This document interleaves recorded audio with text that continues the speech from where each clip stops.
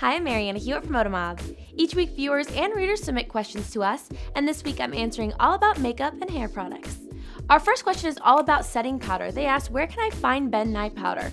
Well, you can get them from a beauty supply store, or if you can't find it, go to makeupmania.com and they have some on there for around $10. Donna Lisa asked, what are the best eye primers and techniques to prevent eyeshadow creasing that can last a full day?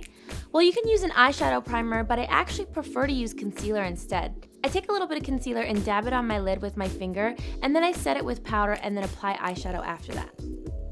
My Three Peeps asked, what's the best way to keep dark lipstick from feathering or bleeding into the lines around your lips?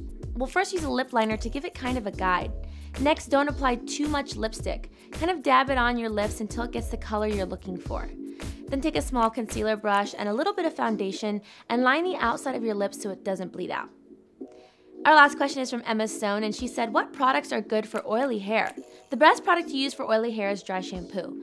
If your hair is starting to get too oily, try and cut out washing your hair as often. Your hair will get used to it and eventually stop producing so much oil on your scalp. Try only washing your hair every 2 to 3 days and only put conditioner on your ends. I hope this helped your beauty questions. To submit for next week, leave a comment below and don't forget to subscribe to our channel.